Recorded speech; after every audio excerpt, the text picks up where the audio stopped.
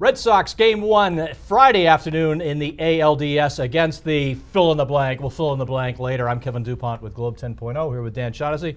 Dan, you know what? It's hard to say this without sounding like Homer, H-O-M-E-R, but they look like they're loaded to me. They look like they're, I don't see any foibles in this. Well, since John Henry owns the Globe, how could we ever see any foibles? We love them. Great. We love them, John. Going all the way. But seriously, I mean, they didn't have a 4-game losing streak this year. They win 97 games. I mean, the area, if you're going to pick anything right now, you'd worry a little bit about the middle relief, is what they're going to do in the 7th and 8th innings. They need to get 7 strong innings out of the starter. The bridge to Uehara is a little bit suspect. As it was all year.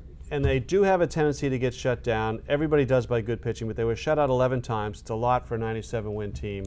And their approach of grinding out at bats and wearing out starting pitchers is harder to do in the playoffs because there's just better starters. Yeah, there's that. Napoli, of course, has got the foot thing. He was sort of in and out down the last week. I don't see that as a big deal.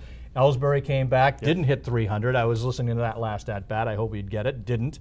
But, they've got speed. They've got the starting rotation, which I assume is going to be 4-man, yes? Yes. Any reason not to think that? No, absolutely 4. No, so Dempster, you go out. Dupont, you go out. You go with Peavy as your 3 guy? Peavy's your 4 guy. Oh, 4, okay. Buchholz ends up being 3 because they want Lackey in the 2nd game in Fenway. Yeah. Hard to envision. I mean, I understand this, given a whole lot of things, but your 12-1 guy doesn't start your first game. Well, and you got a guy who's 10-13 starting game 2. Yes. That's the way it goes. But Lester was by consensus, anyone in the clubhouse, anyone watching would tell you Lester needs to be the 1 guy because he can pitch 5 in this case.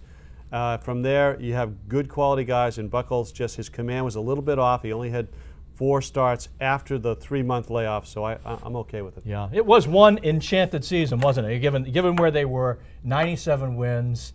And the most they lost was 3 in a row. It was the worst team in 47 years last year, so you come back from that and you start off the year, please don't hate us, and then you end up in the playoffs, so it's all good. Yeah, I came into this with the old Dick Williams, we'll win more than we lose. They did that Maybe. They did that by a ton.